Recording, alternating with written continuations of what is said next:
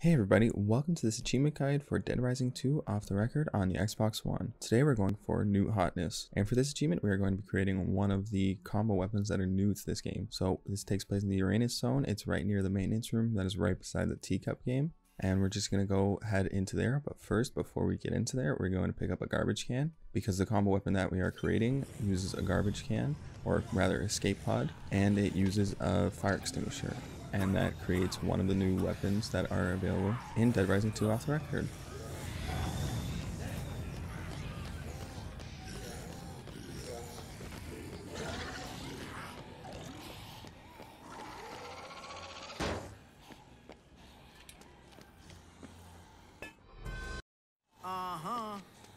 Once you have created the combo weapon, that is all that is required for this achievement. So thank you very much for watching this video, and stick around for more achievement guides.